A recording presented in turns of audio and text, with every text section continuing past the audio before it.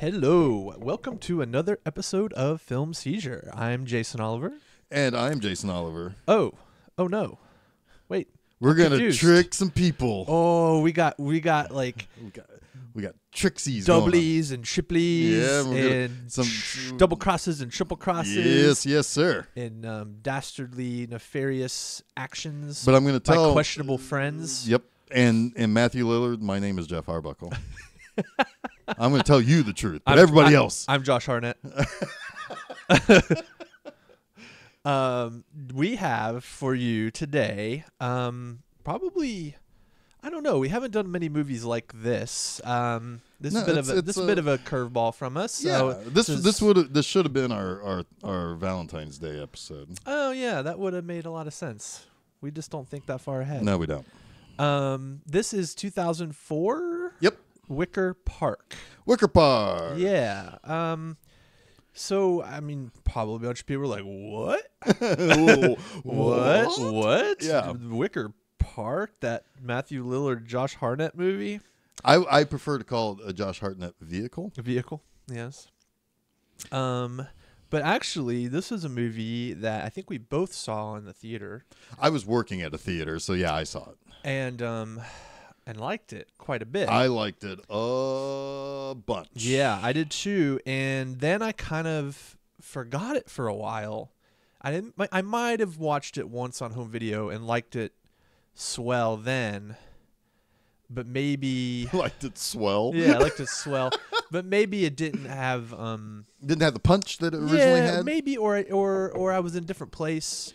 Yeah, that's one thing I definitely would want to talk about later. Yeah, is the place that each of us would have been in a very angsty time. Yeah, yeah. Maybe I was less cynical the second time I saw it, and I'm a lot less cynical now. But are we really? But not really. Because I am loathed of cynical. I think about relationships. I'm not as cynical. Oh, sure. That's what I mean. I'm cynical as fuck, but but maybe not as much about relationships. Well, and sure.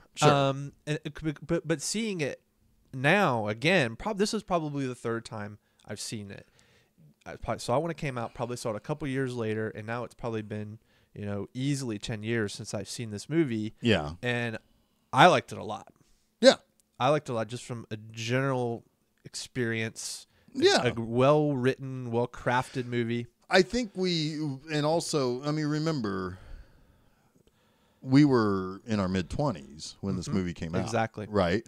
So, we are kind of with Josh Hartnett through this. Yeah. And which is kind of important take because this is a romance movie that's really made for guys. Yeah. Not for the female crowd like normal. Absolutely. Like you would have taken a date to see this movie because your date probably liked Josh Hartnett. Mm-hmm. But you probably the trailers were one thing. And the more you would have learned about this, you would have understood. This is a very male-centric movie with stuff that both men and women should like, I would think. I mean, I don't know, but it's kind of like a less misogynistic Neil LaBute movie, right? Blowing my fucking brains out there. What's that? The guy who did the movie, Shape of Things with Rachel Weisz. And he did oh my gosh, he was a playwright. He did several movies in the early 2000s, late 90s. Did he do The Mummy with Rachel Weisz? No. Okay. He did do, however, the Wicker Man remake. Oh my god. There was a movie that one of our friends really loved, In the Company of Men. Do you remember that movie? Oh yeah. He did that movie.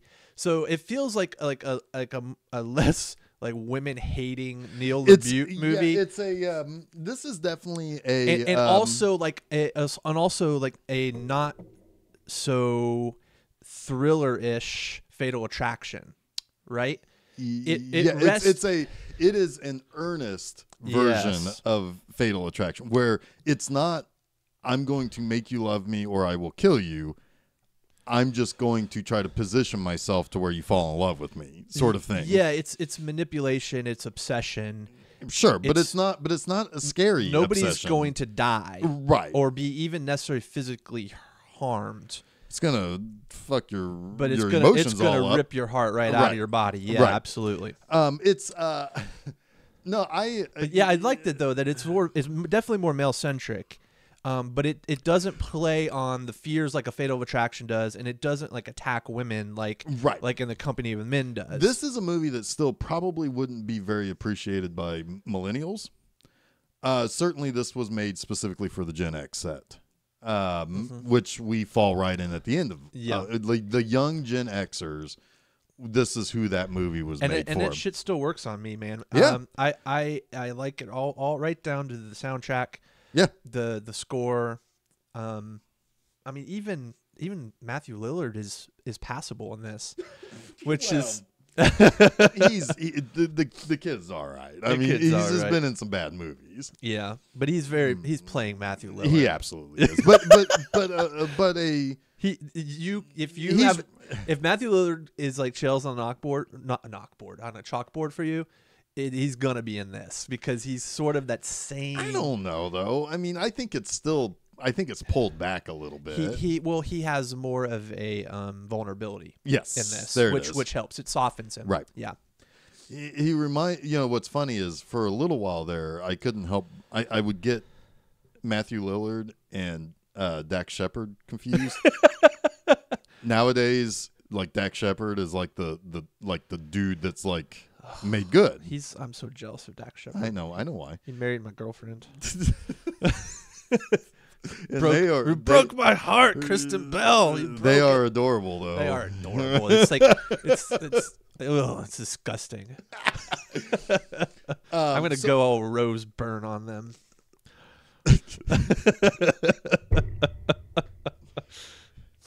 I think it's safe to say right out of the gate here, though. Let's be honest here. I'm gonna be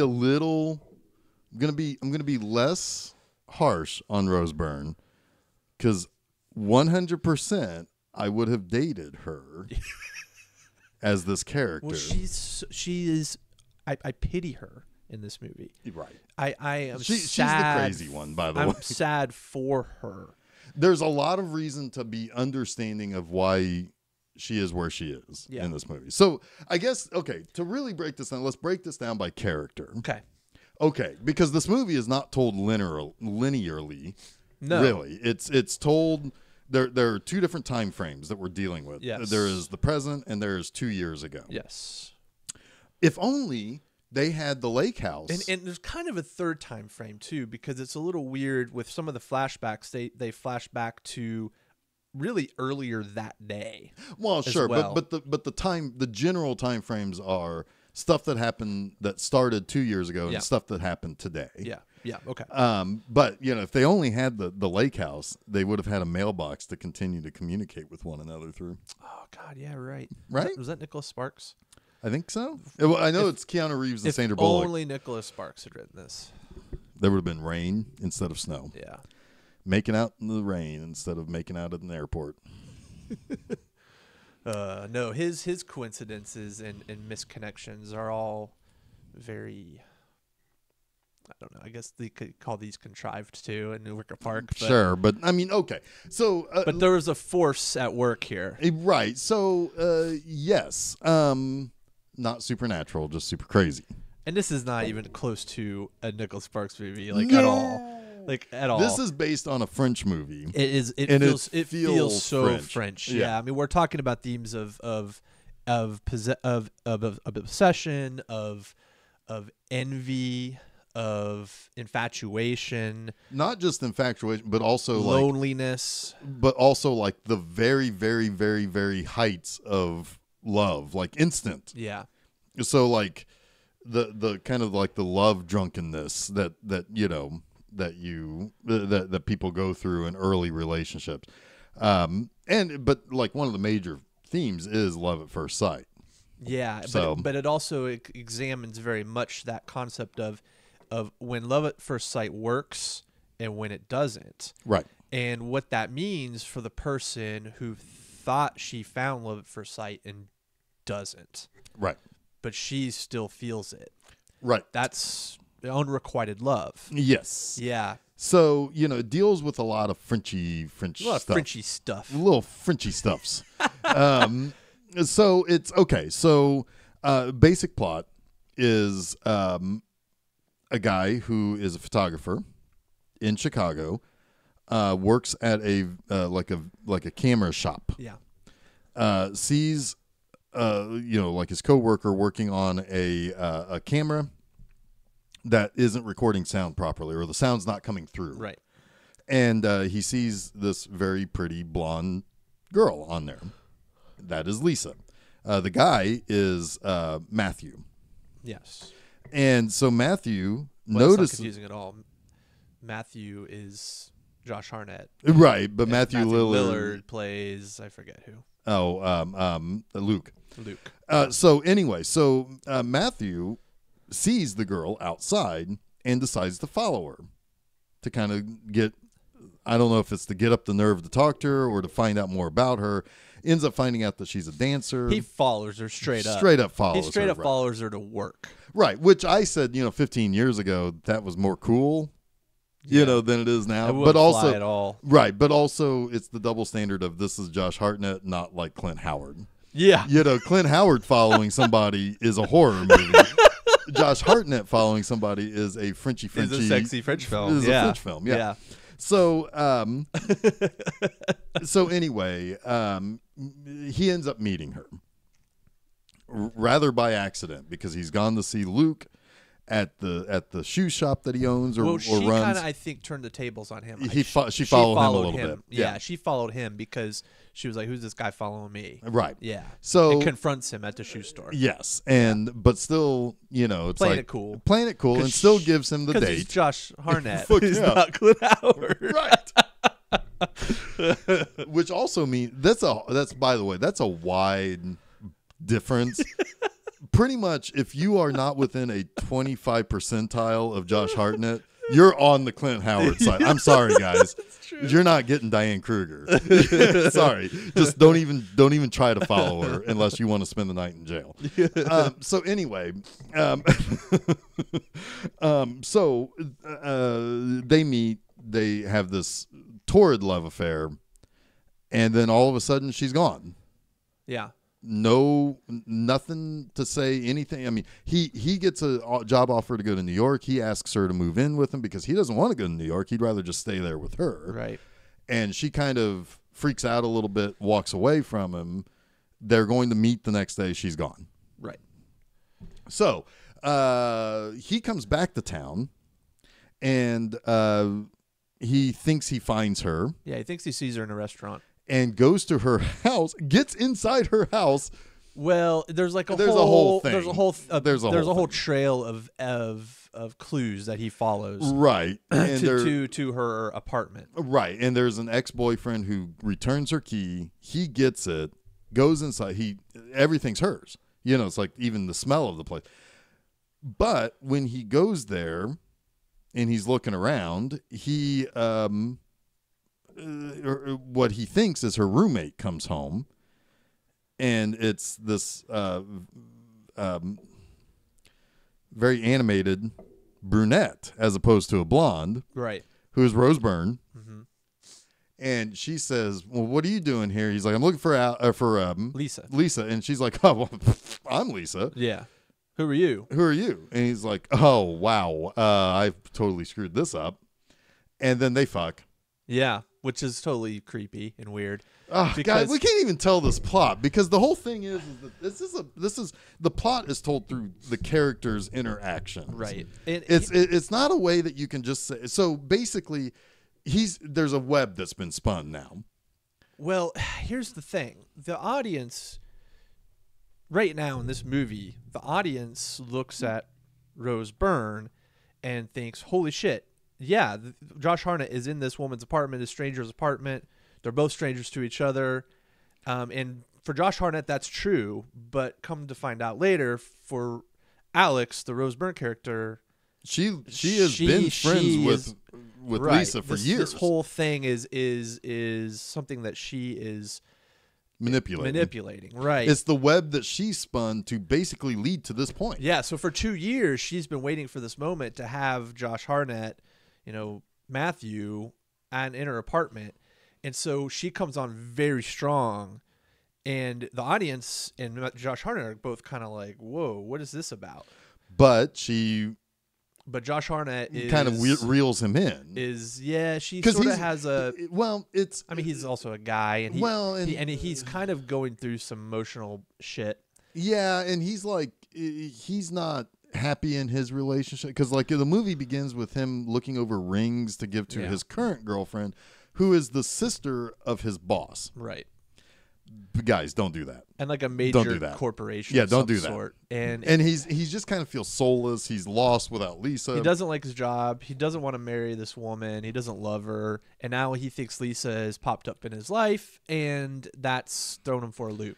And all of that works positively for the Rose Byrne character because she can deal with that, with the chemical imbalance that all of that causes. It's interesting though because that's what she lives with. A lot of it feels calculated, but it's not. Like you come to find out that this happening where he thinks he sees and does really actually see Lisa in this restaurant was happenstance. And Alex just kind of goes with it. She's like, well, I can work with this. It almost kind of, she was playing a longer game by dating Matthew Lillard, Luke, to get to Josh Hartnett eventually, or to even find out where the hell he was because he was in New York for 2 years. Yeah, and now everyone's shown up again in the same place in the same time, and the whole thing is either a moment of opportunity or it's going to cause everything to crash. And kind of both of those things happen. Yeah, both of those things happen. So, all right. So we've talked a little bit about Matthew. He was a photographer. And he's very typically, like I said, this is a movie made for Gen Xers because he was just kind of doing his thing, doing what he wanted to do, not what he had to do to pay the bills. Because remember, when he gets offered the job to go to New York, he said, well, help me pay my bills. Right. But he was one, I mean, which was a marketing company. Like he was like doing marketing design or something. Yeah, I don't know. But he was perfectly happy just kind of being kind of a slacker.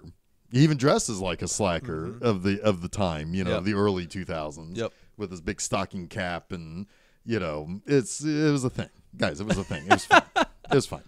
Anybody who's younger who doesn't understand, it's fine. It's fine. So anyway,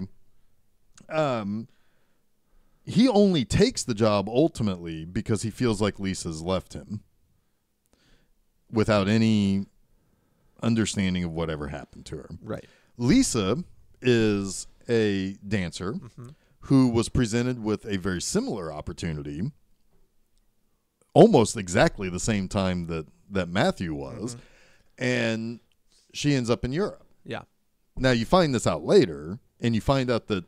you find out the reason that she had to leave and wasn't able to meet Matthew in the park was because she basically had to get on a plane in 2 hours. Right. And she trusted her friend. She trusted her friend, Alex to pass this information on. Because she didn't want to leave a voicemail saying that, yes, of course, she's going to move in with him. Yes, of course, she loves him. Yes, of course, she's got to go do this thing, but she'll be back. Right. In a couple of months, and they'll be happily ever after. You're right. And there's a lot of moments you're probably hearing this and saying, well, that doesn't fucking make any sense. Well, you're right. It doesn't make any sense.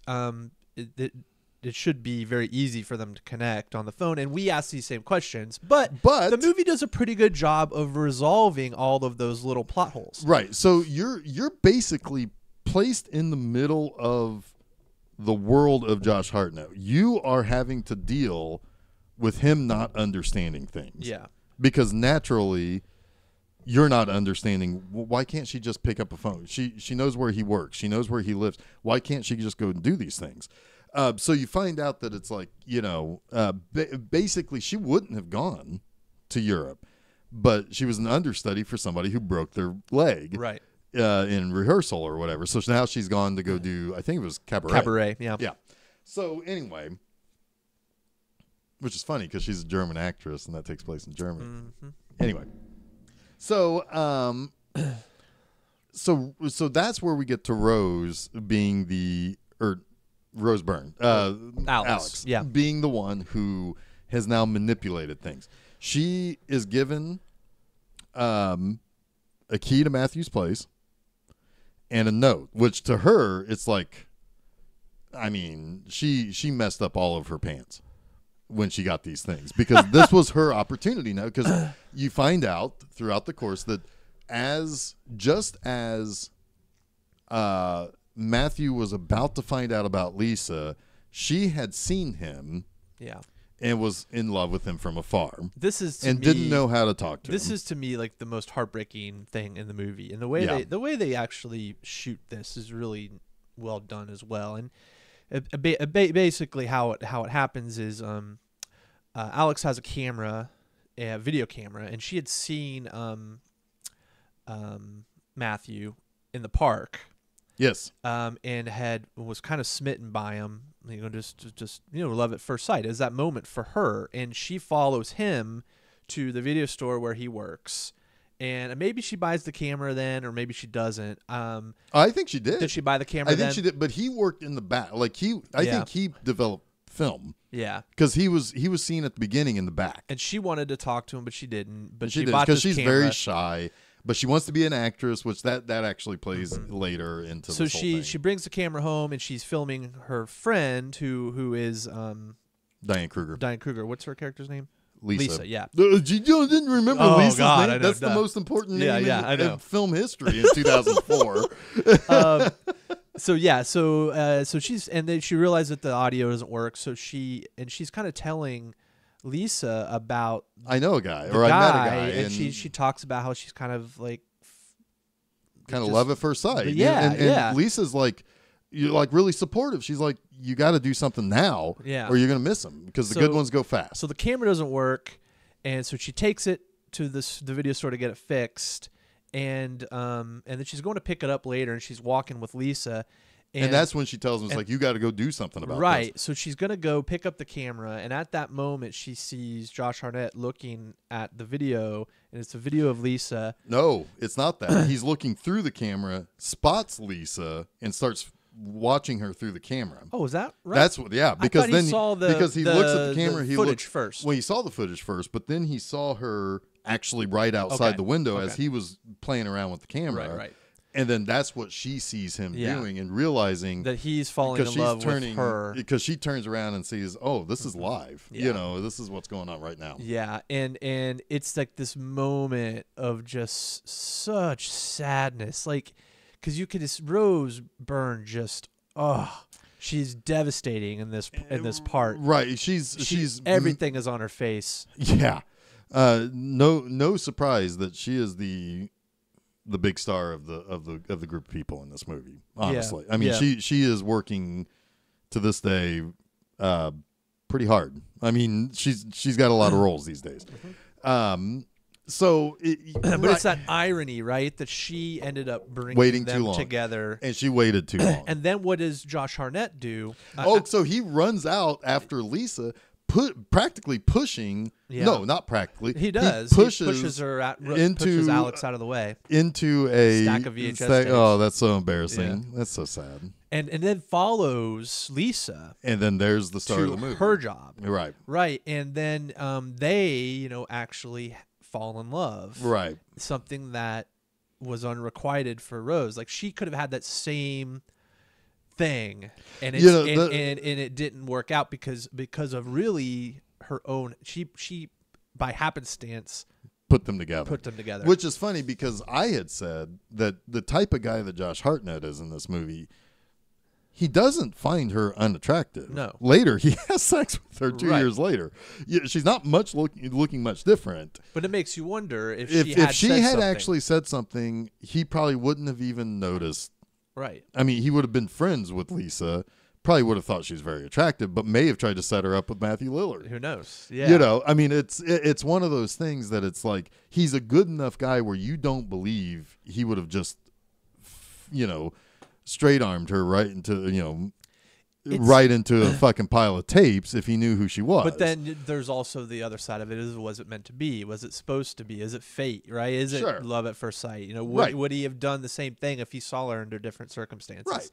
Right. But there's also the double standard too of the fact that him stalking her and following her to her job works, and when she did it, well, the way that she does it throughout the rest of the movie, and again, weaving that web for him to get caught in it goes one step further. Yeah, well, I kind of have a theory about that. I think that in her mind, she feels like she's responsible for bringing them together, so she has autonomy over that relationship. Like, she can break them up. And she does. That's what her whole focus is. So what ends up happening is she gets the note and the key to Matthew's place to deliver the letter explaining why Lisa is going to be gone for a little bit, and that I'll call you when I get to Europe. We'll talk. It's going to be great. Everything's going to be fine.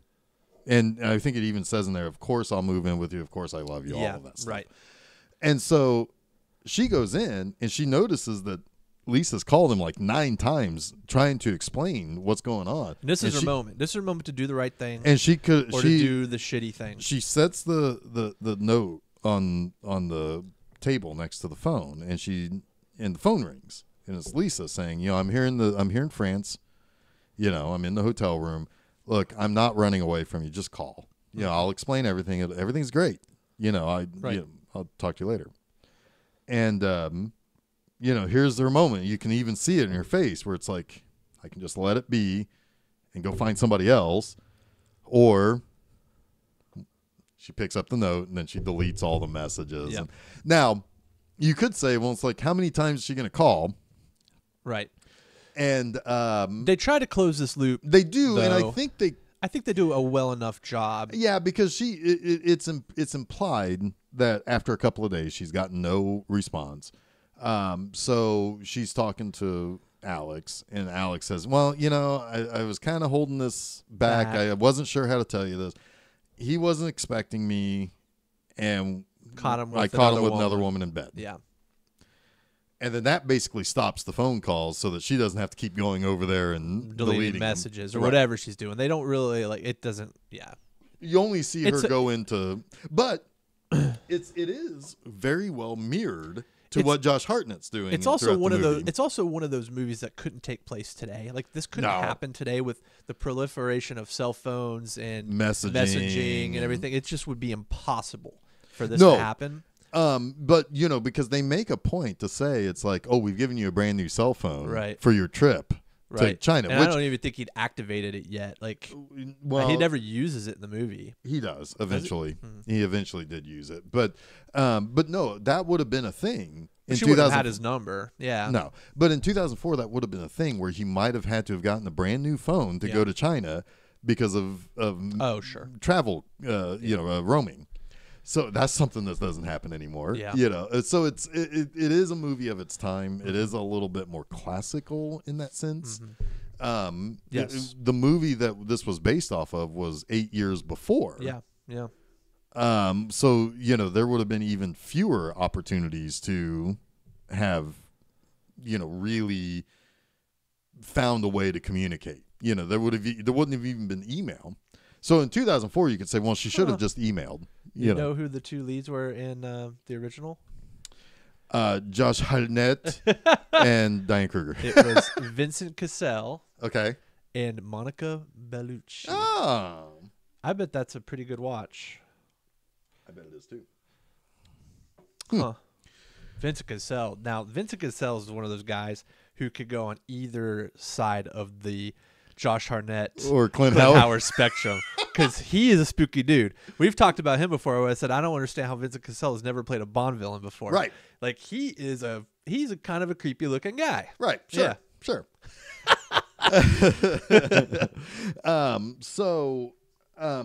The only guy that you don't need much out of is Matthew Lillard. Poor guy just gets railroaded. Yeah, because he's actually at the start of the movie, he is dating Alex. Yeah, he's roadkill in this movie. He is, man. Oh, it's so sad. And Alex, I think you're right. I think the only reason why she started dating him was to actually have a way to be close to Matthew. Yes. To Josh Hartnett. Yes. So, because like she's hot and cold with him constantly, and poor Matthew Lillard's trying to save face and say that they're having all these hot dates and whatnot. Right. And it's just not. It's like, dude, come on, man. Yeah. It's not happening. It's not there, man. Yeah. It's like, yeah. It's a bummer. It is a bummer. It's a bummer. This movie's kind of a bummer. It It really is. It does have a happy ending. It does, and it almost but feels like everybody shouldn't. else has to be broken. Oh yeah. In order for these two people to get together again. Even right before the happy ending. Oh my God. There's another moment of heartbreak for Matthew's fiance. Yeah, so Matthew is they're not officially engaged yet because he hasn't gotten the ring, but they've talked about because that's how things are when you get older. You're not spontaneous anymore. You talk about this shit especially if you're in corporate America. You talk about this stuff. You try to figure out the logistics of it all, and then you go buy the ring, and then you go you make the reservations at the most perfect place to do your thing.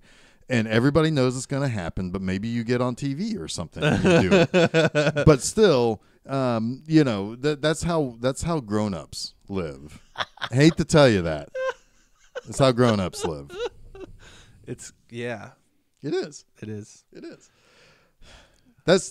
So if you were about, if you're in your mid-20s and you're hearing this and you're thinking about watching this movie, it ain't like this movie, guys. It is. This life is terrible. Well, it's a horror show from the moment you open your eyes to the moment you die. Well, it's a fucking horror show. All right. Yes. Jesus. But Hey, I think play some French music. I think I'm having that moment where Matthew Lillard is in the restaurant. Yeah. And Alex and Matthew are arguing, and he's like, "What the fuck's going on?" And his brain breaks. Yeah. I think I just had that happen. Well, I just wanted to play a little bit of French like squeeze box. Oh my God, that's so French. And then Yeah. Or Love Stinks. Bring some Jay Giles band in here. Or Love Hurts. Oh, Nazareth. Yeah. Oh man. But yeah, this is a movie. It broke your brain. It broke my brain. It's one of those movies that people will watch maybe and just rediscover and will maybe think of it as a product of its time because of some of the technology involved and the miscommunications that probably couldn't happen today. Well, in the mid-aughts. It's like a lot of horror movies, right? Sort of like they're a product of their times now because you could never cell phones would have solved everything. I was just thinking about a lot this of thrillers. This morning. Cell phones would have solved everything. I just thought about this morning. You can never really remake a new Friday the 13th. Right. The reason why, it's not that because fans will just shit on it instantly, which, by the way, we will. But the thing is, though, those movies, those slasher movies, are a product of their time, right? Like, the 80s was just cranking out whatever it takes to get the same thing up there to cash in. And all of the sequels to Friday the 13th were pretty much that. The only two you could ever remake are 1 and 2, but you can't do 1 because it doesn't have Jason in it. And you can't do 2 without including lots of elements of 1. Right. So what are you going to do? You're going to do another sequel? Well, okay, you could do another sequel, but the sensibilities have changed. Yeah. It's not going to be the same type of thing. Nightmare on Elm Street, you can do something different because you can have a plot there. Sure. But with Friday the 13th, you don't really have a plot. Now, during the mid-aughts, we weren't really sure how big cell phones were going to be at that time. I mean, everybody had just gotten their first cell phone probably in 2001 or 2. Yeah. I got my first one in 2002. And so, it's like I still had a landline. Right. I still had limitations on how much I could use my cell phone. Yeah, people still call you at work. Exactly. Yeah. Exactly. Yeah. So, anyway, I don't know. I mean, I think... Or people would still call your friend to get a hold of you. Yeah. Hey, is Jason over there? Yeah. Yeah. Yeah. Get that motherfucker on the phone. Simpler times, really. Yeah. Yeah, we didn't have Facebook. Well, communication had to be a lot more deliberate. Right. And I think that once communication became so easy, so standard, that it also became more of like a crutch. Yeah. So, I don't like talking on the phone anymore. I maybe talk on the phone to my friends and family and my wife a grand total of a few hours a year, if that. Yeah, the I only just time don't like it. I don't like talking on the phone. Most of the time, if I talk to a friend on the phone, it's an emergency situation. Like we need to figure something out right now, or I'm on the way to something right now. Right. Or I don't want to fucking text this out. Where are you? I'm gonna call you. Right. Yeah. Yeah. I have friends that, aside from communicating with them face to face, I've only ever texted them. Right. That's just not. It's just not a pick up the phone and call unless there's a problem. You know. Yeah. Anyway. So yeah, and in a lot of ways, like we're more connected, but we're not. I feel that's kind of the point I'm trying to make here. Yeah, because you also get a lot of people's shitty opinions that you can't help but to be punched with constantly when you go to your to your social media but it's or just whatever. About that sort of sense of it's not easy to keep in touch, so you have to be more intentional. Right. Before the information age, if you will. Were there mistakes made in this movie where they're like passing notes and stuff? Yes. Sure. At some point, like Lisa knew where Matthew was. Matthew knew where Lisa was. They could have communicated in some way, shape, or form. Like she didn't have to entrust a friend to deliver a message, because what happens if the friend's like, oh shit, it fell into the street and there was a bunch of snow, like mushy snow, and melted. Right. And it's like, well, shit. Now you got to deal with the time zone difference. You got to deal with, you got to call them at a time where it's, not super late for you and not like at an inconvenient, super early time for them. But still, you could say that a plot hole in this is that Lisa didn't try hard enough to explain what was going on, or I don't know. Shouldn't have sent a note with a friend. I feel like in movie land that it makes perfect sense. I mean, it was explained at least. It was given an explanation. It wasn't unacknowledged. So to me, that makes it fine. We're moving on, right? Oh yeah. No, it's a plot hole. But it is a movie. We were sitting that here would in the not real world. Exist because in our world today, a simple text would have been like, "I got to get on a plane in 2 hours. Come see me. Fuck me in the bathroom of Chicago O'Hare. I would love to move in with you." Yeah. Boom. No movie. Right. Yeah. That's kind of the fact. Right. So you have to kind of get over a little bit of that. Well, you just got. This is why I say and put yourself in the time and place for us to be more attracted to this movie, because we do know that world without cell phones. Right. We do know that world without Facebook. And, and so forth. But because the other thing that would have happened, like if this movie was made today, the first thing that would have happened was she would have gone to work, because you do see her perspective. Because at first you see him ask her to move in, then she's like, I'm late to class, and then she like books out of there. But you do see it from a different perspective, where you see her smile and excited about it. The first thing that would have happened in the movie made today, she would have just changed her Facebook status. Right. Or something, yeah. Yeah, something. It would be an interesting experiment to try to write this movie in 2019. Ooh, we should do that. I think it would be interesting. Yeah, we should like try just that. to kind of sketch out how the plot would work using today's technology, and to put these people in the same situation and the same manipulation, but the only thing I can think of is you would have to figure out a way. Now there's a couple of ways that you could do this, right? One, you could have it like a cell phone mishap, right? Yeah, sure. Or that would you'd have to be a cell phone mishap.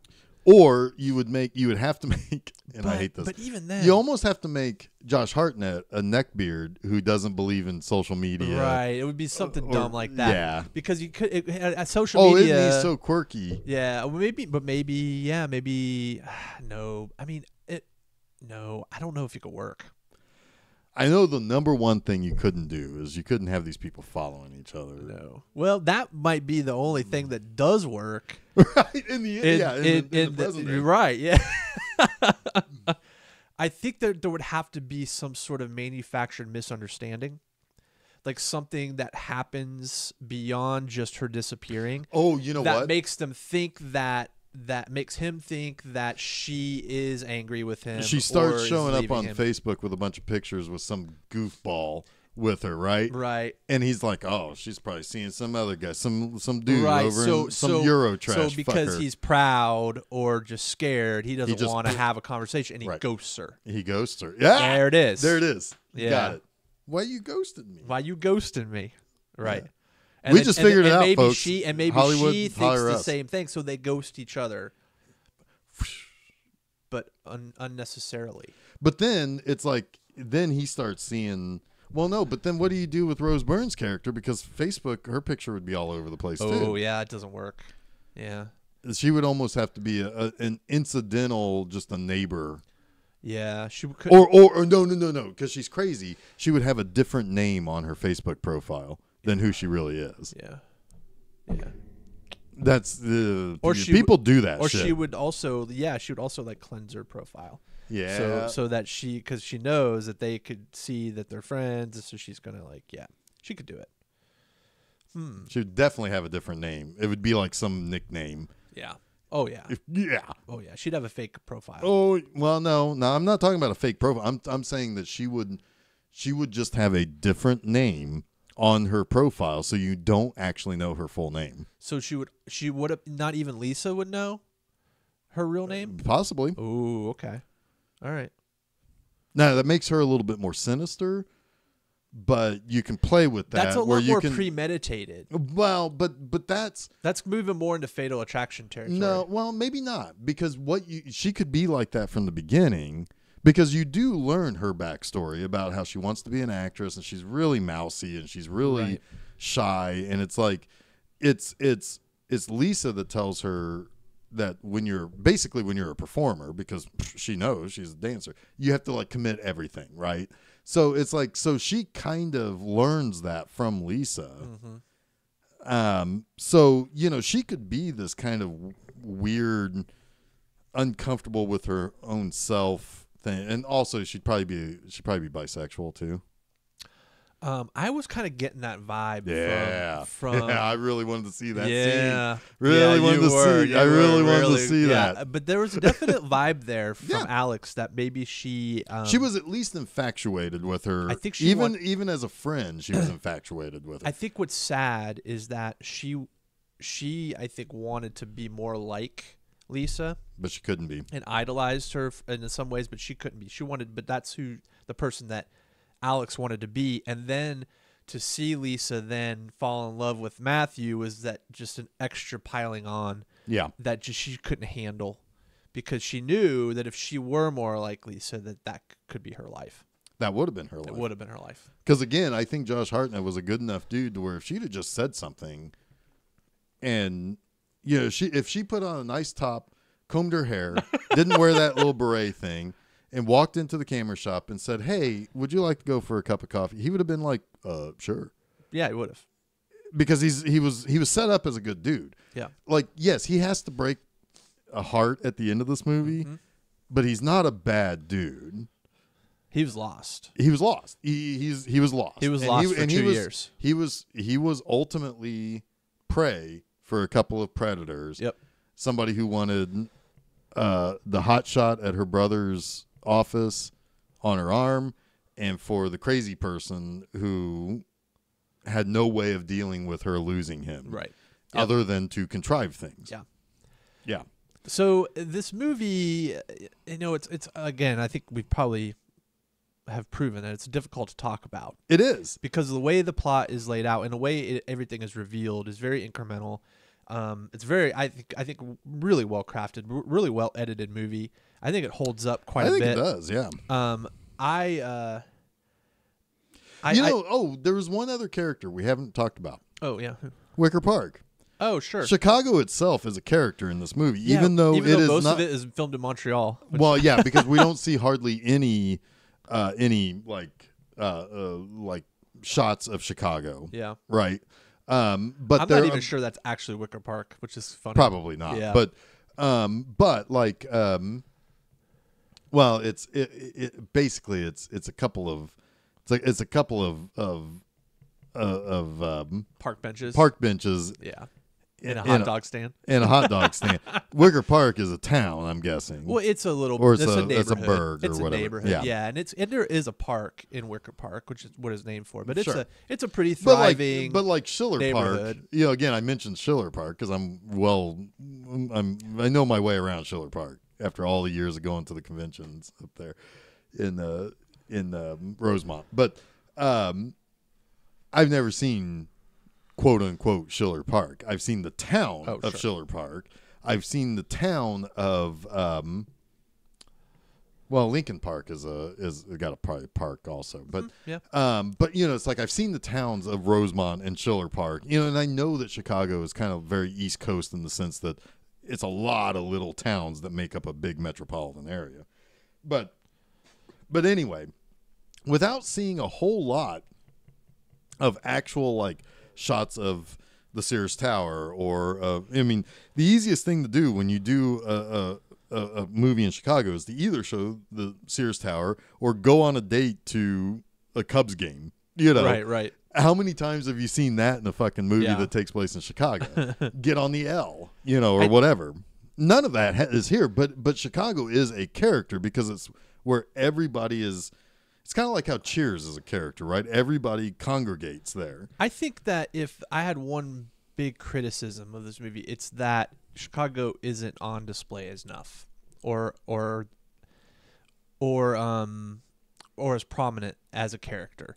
Because I think of the fact that they didn't shoot in Chicago, that it's not really Wicker Park. Wicker Park it feels almost tacked on.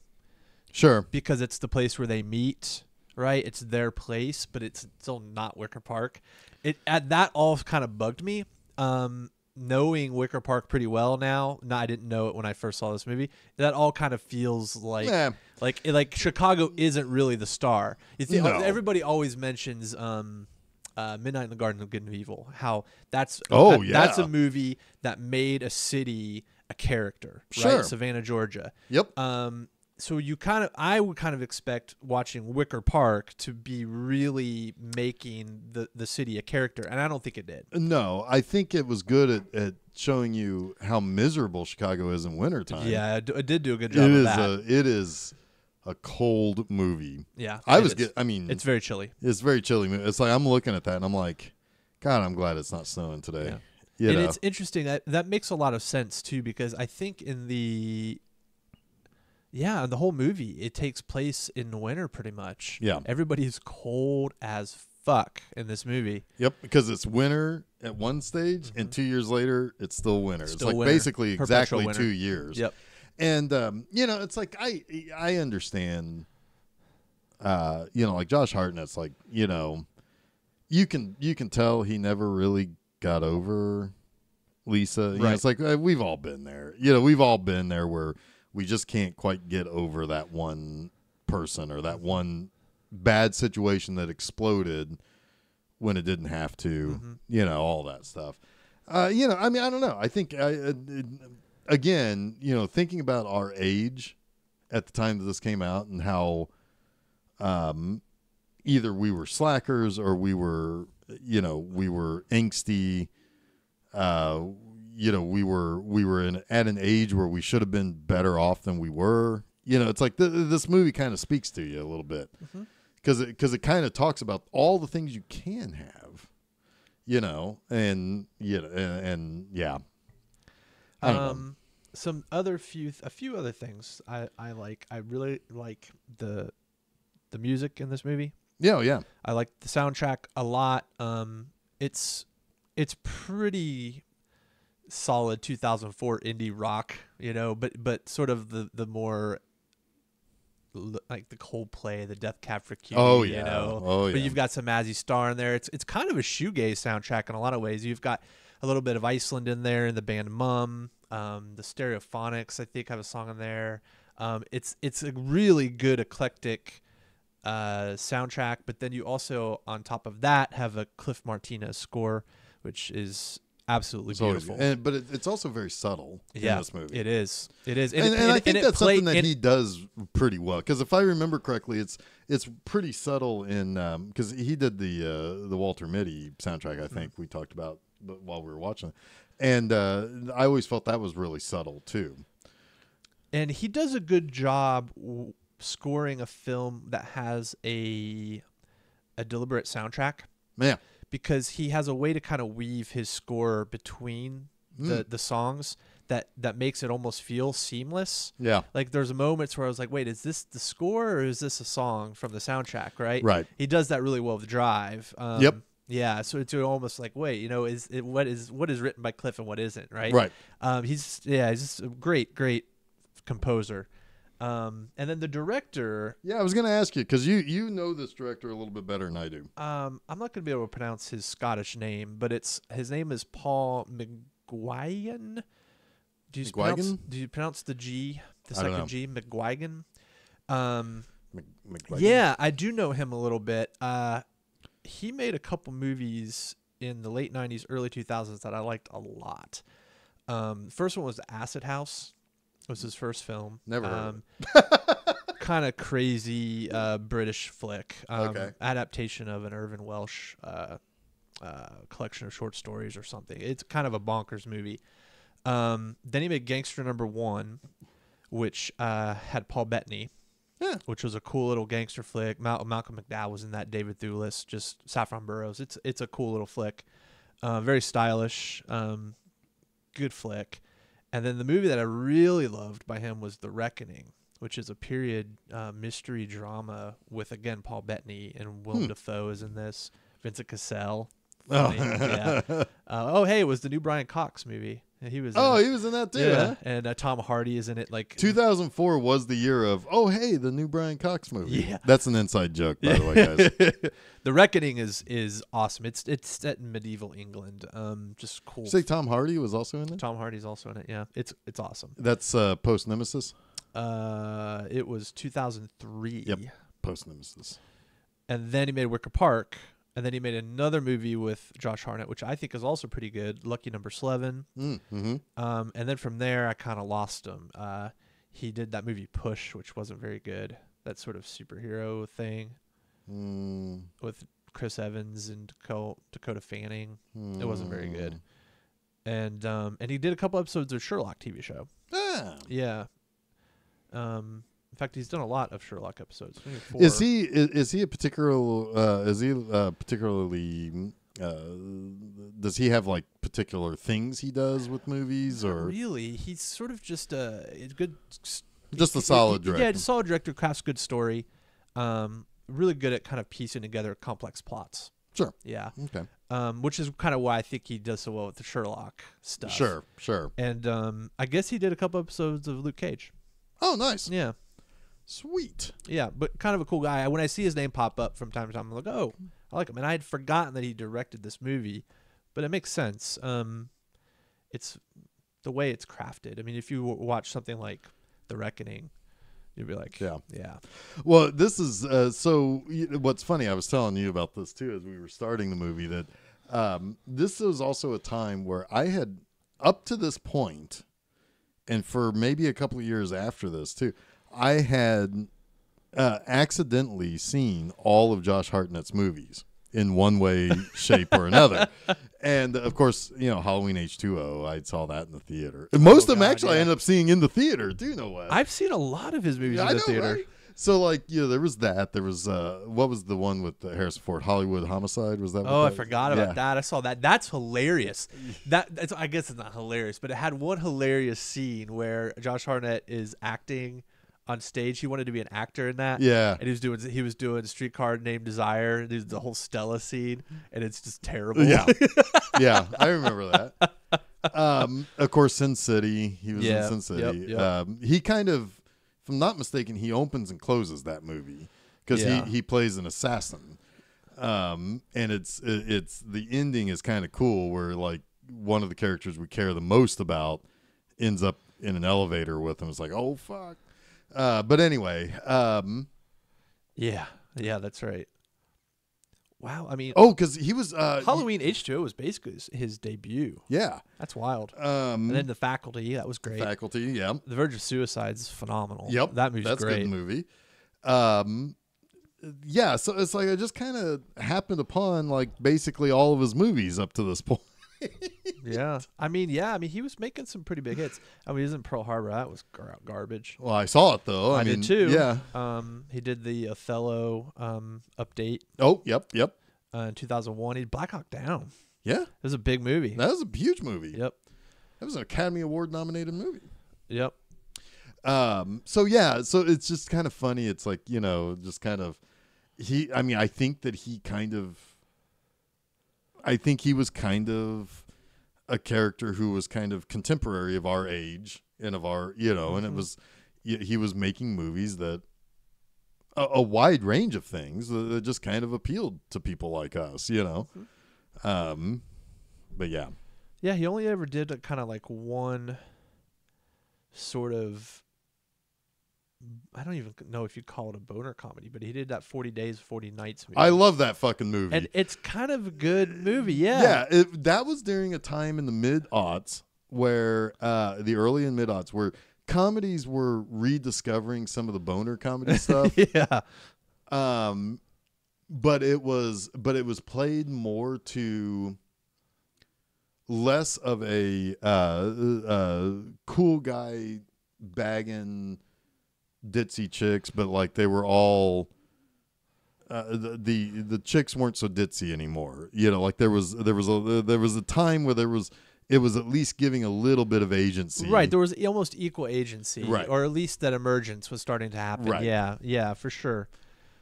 Yeah. Now sometimes that didn't work out so well. Who was the woman in that? Oh, I always want to say it was like Rachel Weisz, but it wasn't. No, she's too old. Yeah. Shannon Sossamon? Yes. Yeah, she was in a few. Oh, she was in Rules of Attraction. Yes. Oh, yeah. Yes, she was. Oh, she was Knight's Tale. Yeah, Yep. she was big for a minute. What happened to her? I don't know. Kiss Kiss Bang Bang. Yep. That's a gooder. Oh, yeah, she disappeared. Huh. Yeah, no, yeah, so you know, he was just in some good flicks, you know, and that's He's a good actor. I mean, he really is. He's still in stuff to this day. He pops up. He was on all 3 seasons of Penny Dreadful, which is probably one of the best characters on that show. Yeah, he's good. I liked him. I always kind of got him conflated at one point with Wes Bentley. Oh yeah, maybe a little bit, but But I always they felt both like seem Wes to have Bentley, like the same sort of trajectories. Yeah, but I always thought Wes Bentley was the scarier one. I agree with that. He has a look of a killer. It's Whereas steely blue eyes. Yeah, it's like he will kill you, but Josh Hartnett may save you. Yeah, you know, he may. His unibrow will comfort you. Yeah, that was a time when unibrows were kind of in. You know, or at least there wasn't much like metrosexual pruning going on. Yeah, like there was a world before dude wipes.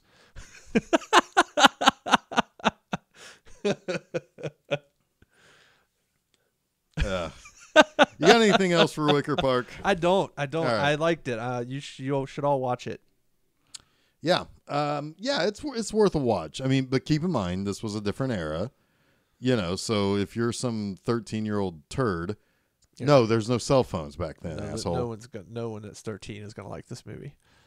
Well, that's on them. It's their fault. Some old soul who likes old movies one day maybe will watch this again and be like, oh man, that was a weird time when all of this could have been solved by one text. But I like that movie because it reminds me of a different era. I guarantee you that at some point, and the themes are what really matter. Yes, and the God story. damn it, yes. The sometimes the details are important, but sometimes the details as they pertain to us and our sensibilities and what the things we have today. I mean, hell, probably almost every Hitchcock movie wouldn't make sense today, but they're still awesome fucking movies. Right. You got to remember what it's like at that time. Yeah. And that's kind of part of the fun. It's like Right. like a history at the same time. It's history of pop culture. Yep. You know, and I guarantee you, at some point in the next few years, some dickwad's going to get on the internet, right? Probably set himself up a little YouTube channel, and he's going to try to riff on Wicker Park from a perspective of what it's like in 2020 as opposed to 2004, right? Uh-huh. And there's going to be a bunch of likes and a bunch of comments of how much they want to suck his dick. You guarantee I this? guarantee this because people don't understand what's comedy anymore. Like they just want to riff on things, right, without understanding that the best things they want date movie 4. The thing is here's the thing. I don't. There are plenty of people who riff on stuff, like riff tracks, cinema snob. I was watching some, but there's also a certain amount of love that people have for the stuff they're riffing on, even if they don't like the exact thing they're talking about, right? I do that every week. I watch a shitty movie and I type 3,000 words on it, right? Right.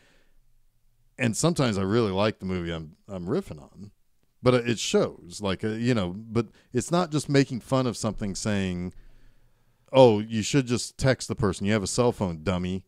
That's not a joke. Right, it's not a joke. You're just being a little fucking turd. Yes. Fuck you, younger generation. Oh. Well, you're putting everything on us, so I'm going to put some stuff on you.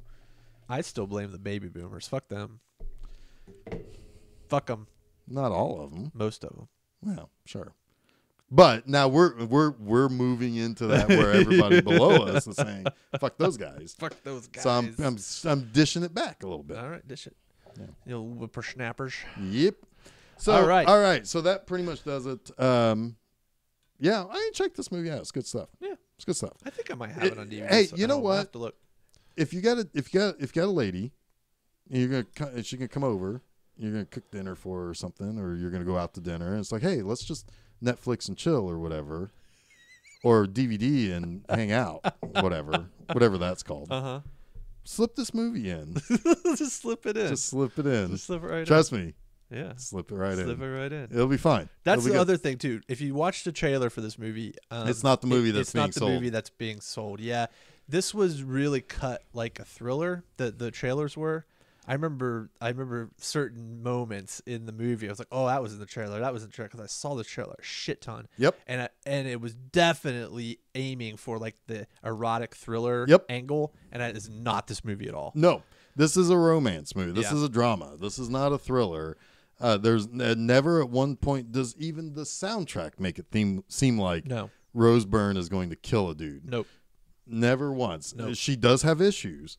Oh yes, and yes, she would fit in an erotic thriller, but that's not what this movie is. Right. This movie is broken hearts, unrequited love, searching for the thing that you want more than anything else. That's what this movie is about. And living with guilt. Living with guilt, living with consternation about what happened that led to certain things, being lost, finding your way back and stuff like that. That's what this movie is about. So, yeah. It's gooder. It's gooder. It's gooder. All right, Geoff. So next week, we enter into April, and with April comes April the Fools? Devil's Reign. I was super excited. Yeah. We're about to watch this actually. Yeah. And I'm excited because I think it's going to be bonkers. It's surprisingly pretty straightforward. Have you seen it? I've seen this movie a few times. I've seen this movie several times. It's the first time watch for me. Yeah. So that's a William Shatner, Ernest Borgnine, Tom Skerritt movie. Oh, Tom Skerritt, huh? Yeah. All right. Tom Skerritt. All right. And young Johnny Travolta. Oh, wow. This is going to be something else. It's going to be something else. So, so check back next week for that. You can always find new episodes of Film Seizure on filmseizure.com. That's kind of our home base. You can also hit us up on Twitter and on Facebook. That's at Film Seizure. You can email us at filmseizure@gmail.com. Episodes can be found on several places, places like the YouTubes or the Google Play Music Podcast, whatever it's called. The iTunes, What else? What else we got? We got TuneIn and Spotify. That's the one I'm trying to think of. So yeah, you can subscribe to us there. You can get a beam directly into your ear face. Into your ear face. Yes. That's exactly right. What we're going to do. Cool. So until next week, I am Geoff Arbuckle. I am Geoff Arbuckle. Oh no! Oh no! You're gonna try to sleep with a lady who likes me but doesn't know where I went. And you have been listening to Film Seizure.